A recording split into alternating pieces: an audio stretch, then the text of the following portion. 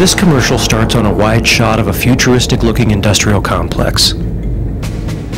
We see a long line of drones marching single file down a glass-enclosed hallway. They are all shaved bald and wear drab, ill-fitting clothes. Some of them wear gas masks. We can see small television screens attached to the ceiling, on which a speech is being broadcast. Today we celebrate the first glorious anniversary of the Information Purification Directives.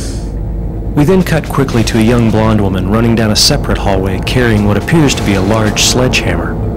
We see she is being chased by a team of stormtroopers in full riot gear. We have created for the first time in all history a garden of pure ideology, where each worker may bloom secure from the pests of any contradictory true thoughts. Our unification of thoughts is more powerful a weapon than any fleet or army on earth. We are one people, with one will, one resolve, one cause. Our enemies shall talk themselves to death, and we will bury them with their own confusion. Just then, the young woman runs into the theater with the stormtroopers right behind her. We shall prevail. The young woman swings her sledgehammer in a wide circle, then lets it fly with a labored scream. We see the hammer fly through the air.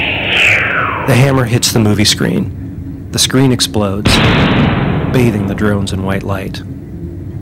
Just then, we hear a voiceover say, "On February 4th, Apple Computer will introduce the iCube, and you'll see why 2008 won't be like 1984.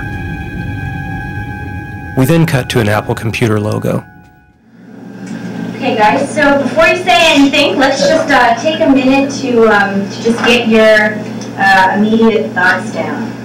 That would be the one commercial I would get up to and leave the room to do something else. It's just black and white. It was a little depressing. Sadness. I mean, dark is sad, dark is dreary. It was depressing. Content was very boring. We're modeled after the Nazi rallies and so on. I thought it was a little drab. I just didn't care for it whatsoever. The blonde girl with the sledgehammer. That doesn't make any really sense, really. Gas mask is some sort of protective device, and why would some of the drones be protected and not the others? I couldn't see what they're promoting. I really didn't get it. You know, a lot of things that make me laugh. I'm a big fan of anything with the chimpanzee, and I don't know why. I like the dog commercials. If you had a message for all those creative people back there on how to improve this commercial, what would you tell them? The commercial would be a lot better if it actually had real people in it. Apple logo somewhere in the corner, just so people would know exactly what the commercial was prior to the end of it, because you want to keep people's interest and hold them there. Even if everything was monocolor, you know, the same color, put the Apple logo on all their shirts or something like that, so you have a clue.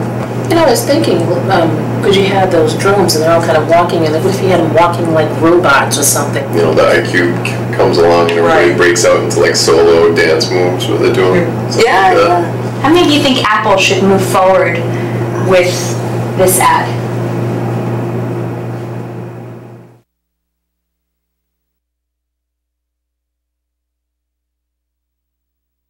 Qualitative testing suggests adopting the following optimizers to boost appeal with target audience.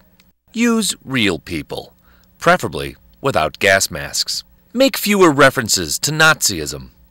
Bring up Apple logo sooner, perhaps on character's wardrobe or superimposed bug.